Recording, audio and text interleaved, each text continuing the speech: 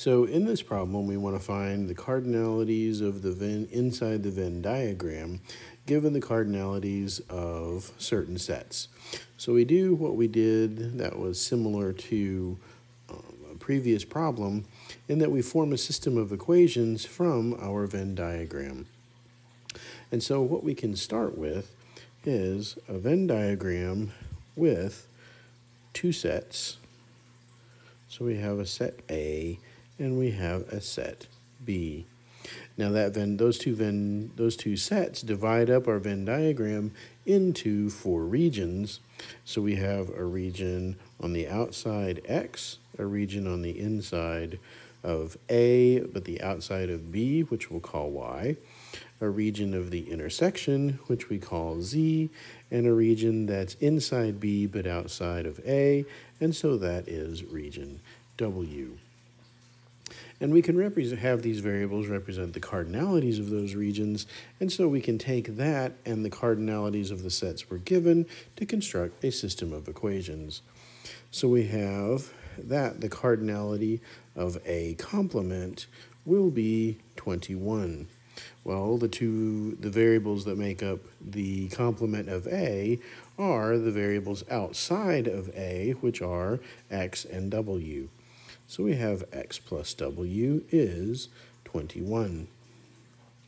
Then for our next set, we have the cardinality of B will be 26. Well, the variables that make up B are Z and W. So Z plus W gives us 26. For the cardinality of the complement of A union the complement of B, that will give us 34.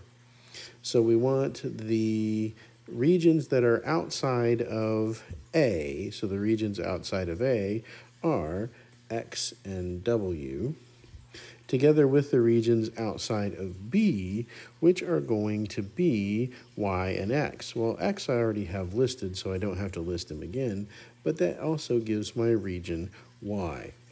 So I have X plus W plus Y is 34. And then finally, for the region of my complement, or my intersection rather, my intersection of A and B is going to have 11 elements. Well, that is just my variable Z. So Z has 11 elements in it, so Z is equal to 11. Now let's see what our system of equations might look like from there. So since we know that Z is going to be 11, everywhere else in our system that as Z shows up, we can replace that with 11. So that's just going to give us a new system that looks like X plus W is 21. Z plus W becomes 11 plus W gives us 26. And then finally, for our last equation, we don't have a Z, so that just stays as X plus W plus Y is 34. So now that we know that 11 plus W is 26, well, we can subtract 11 on both sides, and we get that W is going to be 15. So now I know what W is. So W is going to be 15, and my Venn diagram begins to look like this. That Z is going to be 11, and W was going to be 15. Now we need to figure out what X and Y are going to be. Well, once I know that W is going to be 15, in my equation here, X plus W is equal to 21, just becomes X plus 15 is equal to 21.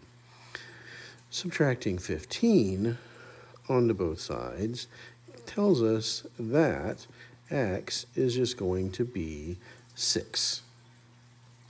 And so in my Venn diagram, I now have that X is going to be 6. And then finally, I know the value of X, I know the value of W, so X was going to be 6, W was going to be 15, plus Y was 34. Well, 6 and 15 gives us 21, plus y is 34. If I subtract 21 on both sides, then I get the value 34 minus 21 is going to be 13. And so for my last variable in my Venn diagram, I have 13. And so which one of these seems to match our Venn diagram? The outside is 6, inside A but outside B is 13, the intersection's 11, and inside B but outside A is 15, and so our answer is D.